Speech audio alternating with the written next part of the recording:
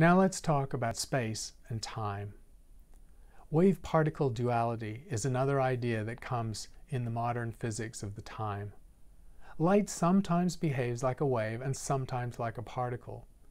We can recognize in the history of the subject that physicists had been arguing about the nature of light for centuries. Newton, for example, thought that light was a particle. He called it a corpuscle.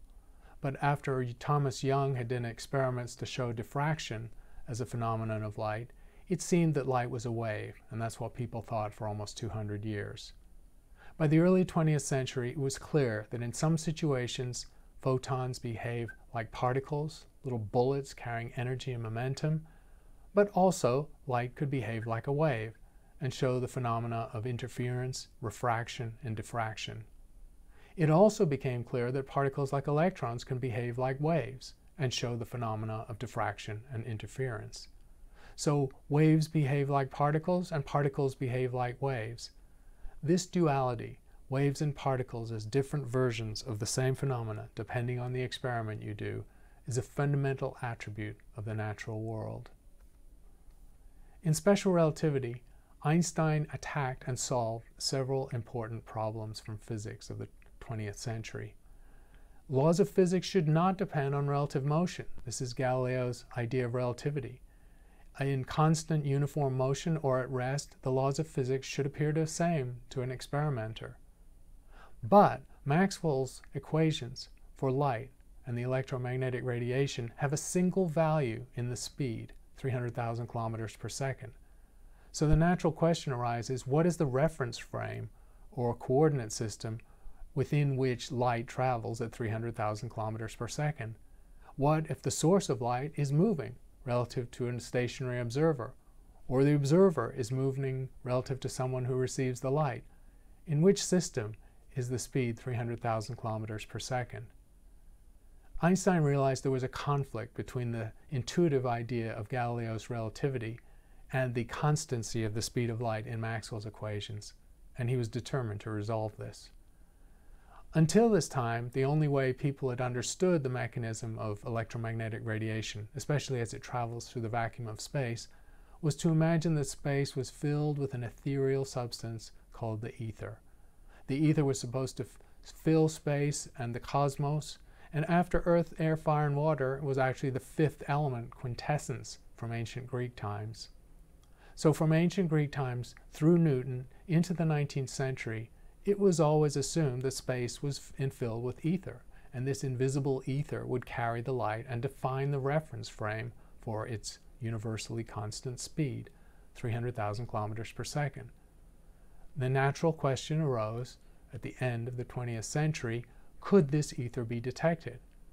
And you can see on the right the example of a diagram where we might detect it. If the Earth traveling around the Sun is moving through the ether, then at different parts of its orbit, it's traveling at different speeds with respect to the ether.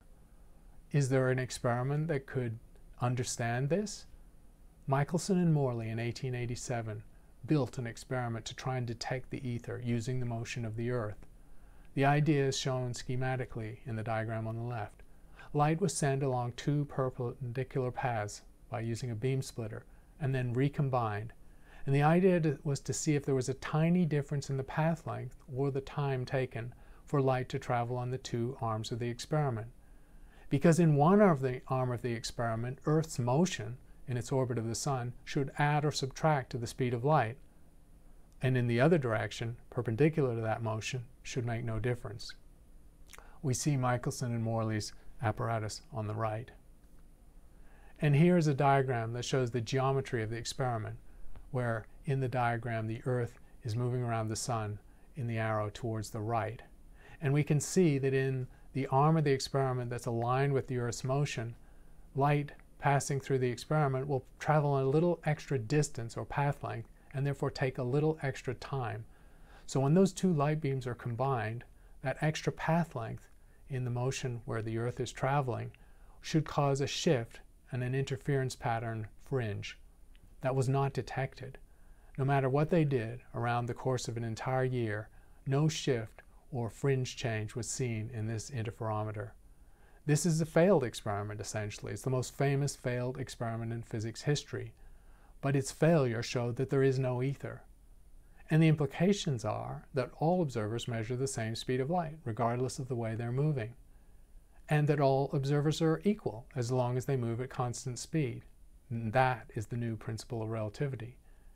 And the final conclusion, the speed of light is a universal constant, but if the speed of light is a universal constant, remember speed is distance divided by time, then to preserve that universal constant, regardless of the motion of someone doing an experiment or observing an experiment or a light beam, then time and space must be altered.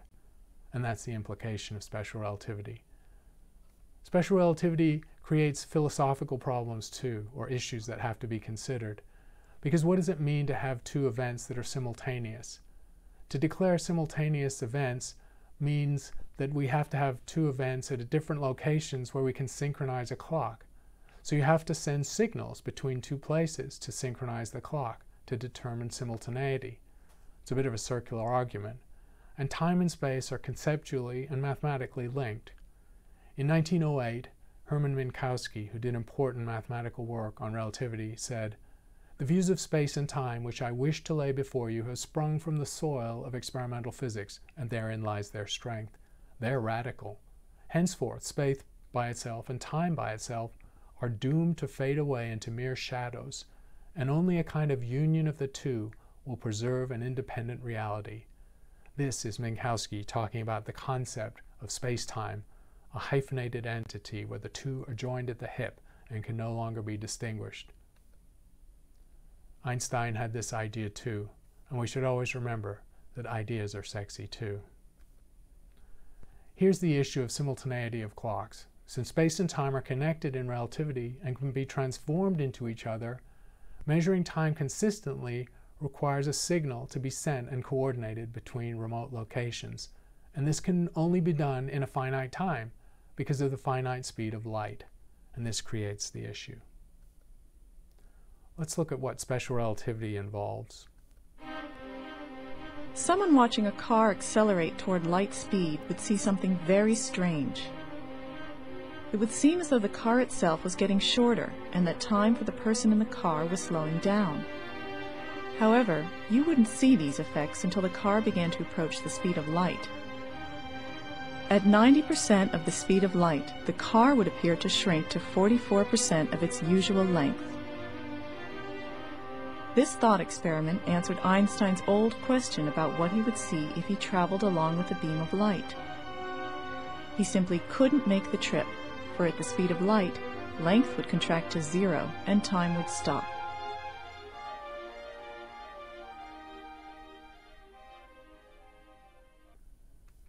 Einstein, imagining riding on a beam of light, how does the universe look?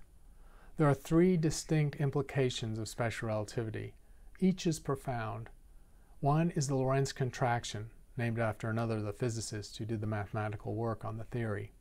Special relativity describes the experience of observers in constant relative motion. As the speed of light is approached, to preserve its constancy as observed in any situation, regardless of relative motion, length of an object must shrink in the direction of motion. A graph showing how it shrinks and contracts relative to the speed of light is shown.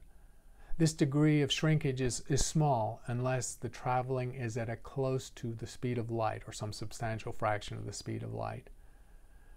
This is a real physical effect, not an illusion. All the three effects shown here have been confirmed in the lab with subatomic particles because we don't know how to make macroscopic or large objects move at anything like the speed of light. These effects are symmetric, so each member of a pair of observers would see the same thing, and they follow from the constancy of the speed of light. The second effect is time dilation. As the speed of light is approached, time, as measured by a clock in the moving system, slows down, and the graph showing how much it dilates or slows is shown on the right. Again, this is a real physical effect. In the 1950s, cosmic rays, high-energy particles traveling through the Earth's atmosphere, were observed to hit the ground when the decay time of the particle involved should have caused it to decay in the atmosphere long before it hit the ground. The only explanation could be that time was being dilated by special relativity, as the particles traveled so close to the speed of light, and that's what let them reach the ground. So again, this effect is real. It's a physical phenomenon that has been observed many, many times in the lab. The third phenomenon is mass increase. As the speed of light of any object is approached, the mass of the particle or the object or the observer increases. On the right, you see how dramatically it increases as the speed of light approaches. Again, this is a very small effect. At the normal speeds of our everyday life, it's not detectable at all because we only have everyday phenomena. The fastest rocket, the fastest spaceship are small fractions of the speed of light. But once again, with subatomic particles, we can accelerate them to close to the speed of light. And as we do so, we see that their mass increases. Their momentum increases because that's proportional to the mass. Their energy increases. And this, of course, is an explanation, in fact, why nothing can travel faster than light. As you try to make an object move at light speed and put more and more energy into its motion, instead of increasing the speed to the speed of light and beyond, the energy continues to go into increasing the mass of the object. And of course, its inertia increases, its resistance to any change in motion. And so you can see the logic as this continues. More energy put into a particle will just make it more and more massive, but not increase its speed beyond the speed of light.